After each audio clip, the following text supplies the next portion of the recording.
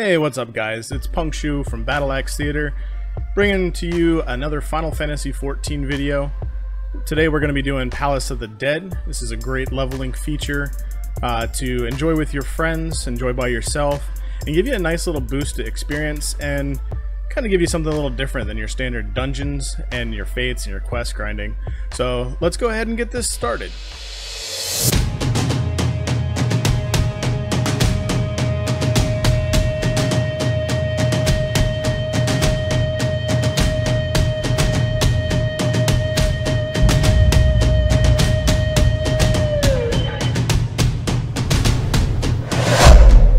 So our adventure is going to start by taking us to New Gridania. Now before we head here, you will need to complete the quest Into a Copper Hell, where you complete the Copper Bell Mines and turn that quest in. After attaining level 17 and completing that quest, you can then head to New Gridania, which is the starting town for archers, conjurers, and lancers, and then proceed to the inn where we're going to speak to this NPC here, who is going to give us a quest. And the quest is going to be called The House That Death Built. Once you accept this quest, you'll then follow the quest path, which is going to lead you to talk to a couple of NPCs, and eventually we'll end up in the South Shroud down at Quarry Mill. So let's go ahead and head to Quarry Mill. Alright, so we have arrived at Quarry Mill, and we're going to go ahead and head over to the NPC that is going to allow us to enter Palace of the Dead. Ultimately, your quest is going to take you to speak to the Wood Wailer over here, and once you speak to him, it will give you access to Palace of the Dead. There are a couple things that I should mention before we enter Palace of the Dead and get into an in-depth explanation. This has a lot of throwbacks to the old Final Fantasy games. In this, you have essentially 2 save slots that you're going to have access to. So if you're doing this with friends or you're doing this at random, you do have limited slots to work with, so do keep that in mind when you are progressing through Palace of the Dead.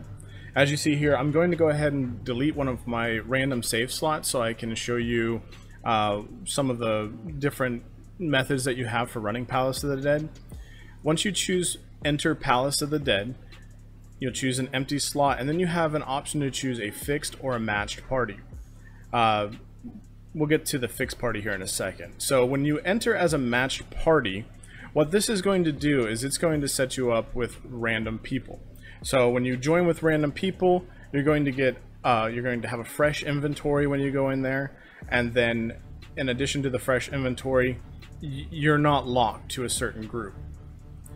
Okay, when we're doing it with a fixed party, there's a difference. So if you see here, this is a fixed party that I have done with our friend Def and a few of our other friends. And as you can see when we mouse over, these characters have very specific jobs or classes. When you run as a fixed party, you will have to continue with said fixed party unless, of course, you choose to delete it after you've run your desired amount of floors. In this case, we've run floor 1 through 11, and we plan on continuing this in the future, and I've done this with several other friends as well. The benefits of running in a fixed party is that it's going to carry your inventory from Palace of the Dead into the next set of 10 floors. So while you're in Palace of the Dead, you have a shared inventory that is going to give you items that can be utilized only in the Palace of the Dead, and we'll get to that in a moment. Now, these items are limited. You can only have a certain number of them, and when you exit Palace of the Dead in a non-fixed or matched party, those items are going to disappear when you go into the next set of floors with another random set of people. Again, the benefits here is everything carries over. So if we collect the maximum number of the items before proceeding to the next 10 floors, we get to start those 10 floors off with a slew of items and could potentially skip collecting some of them and or get a bonus when we get started, so that way we can clear the 10 floors a little bit easier. And this makes it nice because when you reach the ends of certain blocks of floors, you've got a harder boss that you have to encounter, or you will encounter, and having all those items will ensure your success with that boss. So what we're going to do, let's go ahead and get started here, and we're going to join as a matched party so I can show you guys a little bit of the inside of Palace of the Dead. Now, in Palace of the Dead, when you initially start, you're going to start off at level 1. So as you can see here, I am Astrologian level 1, and I only have my level 1 abilities. Here's the shared inventory that I was speaking of, and these are items that your party is going to share amongst themselves. So when an item is used, it is no longer accessible to other individuals. Now in here, the level is completely separate from the level that you are outside. You will level up fairly quick, and eventually by 441 you will be the max level for Palace of the Dead, which is level 60. Now, as you can see here, one of our members ran over a trap. These traps are invisible, and these are things that you're going to run into throughout the Palace of the Dead. There are traps that are going to essentially incapacitate you. There are traps that are going to potentially blow you up. There are traps that will silence and pacify you, so that way you cannot use your abilities. You'll have to auto attack. So what we do in order to avoid the traps the best we can is to stay on the sides of the rooms. Now the hallways are never affected by traps, so a hallway like this is not affected by a trap. However, if we run through the center of the room, it's very possible that we will run into a trap. Now, I had mentioned throwbacks to old Final Fantasy games. In that aspect, you can run from room to room, and just like you would in a dungeon or an area in an old Final Fantasy game, if you continue to run around, you'll eventually spawn mobs that you have to fight. So that is something that can occur here as well. So back to our shared inventory, you have different items that will do different things. Unfortunately, it's going to take a moment to accumulate some of those, and what I'll do is I'll go ahead and go over some of those items and place their effects in the video. So keep an eye out for those graphics. Now, the important thing here for Palace of the Dead is to, at higher levels anyways, to stay with your party, but you want to be loosely stacked. You don't want to be with each other, because if someone were to hit the exploding traps or open up a chest that explodes, it is going to damage the entire party. Now, in here we don't have gear. What we have is an Aether Pool. And what an Aether Pool is it's essentially, it's just your levels inside of Palace of the Dead. And there's one of those bomb traps I was referring to before. Alright, so the Aether Pool armor and arm are going to go up individually. These go up by opening silver chests. So there are 3 different types of chests in Palace of the Dead. Your lowest tier chest is a bronze chest. The bronze chest is going to give you items like these X potions, or mega potions, excuse me, and you can use these not only inside Palace of the Dead, but you can also use them outside of Palace of the Dead as well. Now, your next tier chest up is your gold chest. Now, what your gold chests do is they provide you the commanders that you're going to use to give your party buffs or individual buffs. So these are the items, just a few examples of items that you get. Now, it is important to keep in mind that you can only hold 3 of each item, no more than 3 of each item. So in the event that you're not deep into the floors and you have already accumulated 3, it's safe to go ahead and use additional ones, so that way you can loot the ones that are available. Now, you'll want to save those items for a boss, typically, usually the last 2 floors. So the floor 8 and 9 that you are currently on, and that will allow you to maximize your performance on the last floor, which is always a boss floor. Now these Aether Pool arm and armors, they go up to max level 99 of 99. And as you can see here, I have currently reached max level. But when you're first starting, your weapons are going to appear as a bluish green color instead of a red, and they will persist that way all the way until you reach level 60 of both arm and armor. Now, the higher floors that you go up, the higher chance you have of getting a level on your arm and armor. And once you've reached certain levels, you're going to have a reduced chance of getting those in the lower levels. So now that we've talked about the items in your inventory, we've talked about your Aether Pool arm and armor, what we need to talk about is how these zones work, essentially. So they're randomly generated rooms. You have 2 major unlocks that you need to get while you're running the floors. So you can see here, there's the Cairn of Return. What this does is this allows you to resurrect your party members in the event of a party death or a player death. When a party member dies, you can always resurrect them and continue as usual. However, if you do wipe as a party, it will cause you to exit the Palace of the Dead, and you'll have to start that set of 10 floors over again. So it's kind of a necessity, because we happen to be lucky in the sense that I'm a healer and we already have a tank, but more often than not, you're going to have groups that are composed of non-traditional party structures. So you're not going to have a tank all the time, you're not going to have a healer all the time, because it's completely random. So these were designed so that way you don't have to have an ideal party, especially at the lower levels. Once we reach floors like 60 plus or even 100 plus, that's when the traditional party is going to be the most useful. The other thing that we need to activate is, you just saw us go into the little globe. That is your Cairn of Passing, or Passage rather. That is how you proceed to the next floor. They unlock by killing monsters. So you will progressively see an icon here and here, which will display the Cairn of Passage and the Cairn of Return.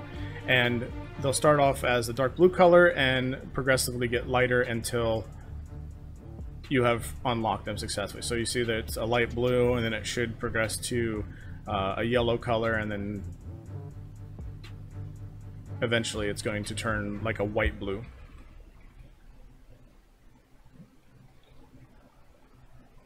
Now there's another thing in here that's really cool, and I think it's really the driving force behind this, other than the XP, of course.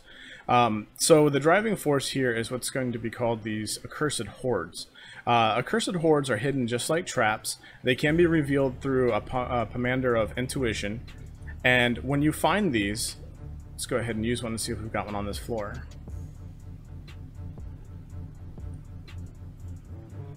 It doesn't look like we have one on this floor, but what you will see is a yellow line that sticks up out of the floor, and when you stand on the yellow line, it will then spawn a chest. Now again, you can find these randomly without using the intuitions. They can be discovered just like traps by randomly running over top of them.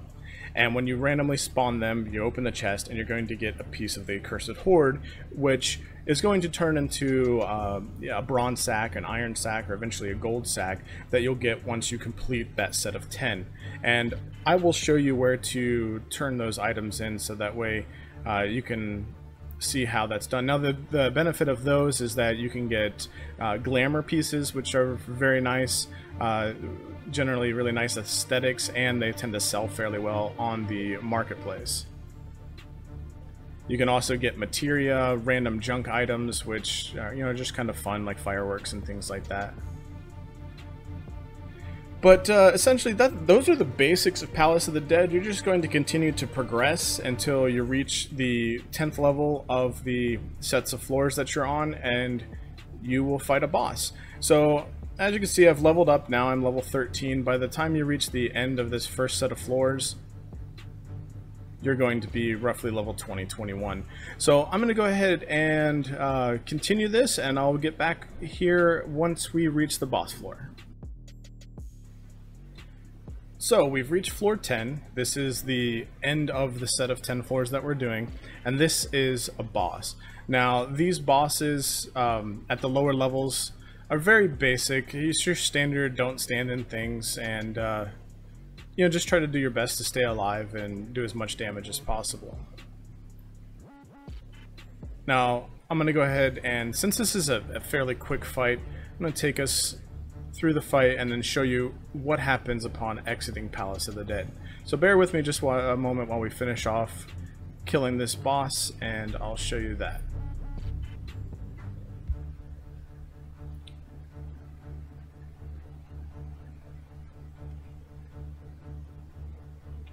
Plain and simple.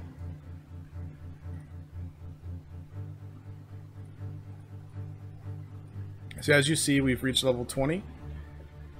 And we've completed our first set of 10.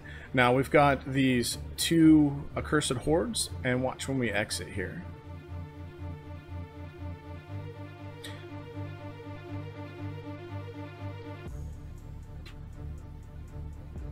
Alright, see how we've attained a large amount of experience. Now in this case, I am level 60, so I do get quite a bit more for completing the sets of 10 floors, and this goes up progressively the higher you are in terms of floors. The Allegan Tombstones as well, those are awarded if you're running on a class that is already level 50 outside of Palace of the Dead. So you get a large chunk of experience, you get some gold, and then your Cursed Hordes are going to turn into bronze trim sacks. Now, if we're in a fixed party, we have the option to go over here and continue to the next set of 10 floors, in which case we will continue with our same inventory. So anything that we attained the last 10 floors to the Pomanders are going to go with us to the next set of 10. In this case, though, since we just did a matched party, we're going to go ahead and exit, so that way I can show you where to turn in your bronze trim sacks and eventually iron and gold trim sacks.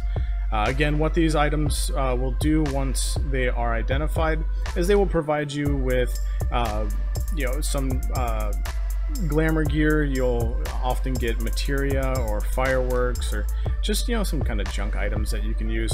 But the nice thing is for 150 plus, they drop gold trim sacks, and from one of those, you can get a mount. And that mount can sell for up to 60 million or higher sometimes. So as you can see, the first one gave us a junk item. It was just a magic prism. When you use it, it puts an icon above your head. However, we did get a set of pants. Now, as you can see, they're available to all classes. Some of them are going to be male or female oriented, depending on the gear that you get. But these items are essentially glamour gear. You can use these to change the appearance of your armor. And the nice thing about Palace of the Dead, because it does not use armor, you can always put these on without actually glamoring them. So if you're pre-level 50 and don't have the quest to unlock glamour but still want to use some of these quote glamour items, you can utilize them and enter Palace of the Dead, and your performance is not affected by your gear. It's only affected by your Aether Pool arm and arms.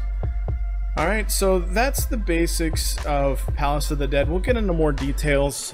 We have plans to put out some information regarding boss mechanics, especially the ones that you encounter at floor 50 and as well as floor 100. So stay tuned for that, and have a good one.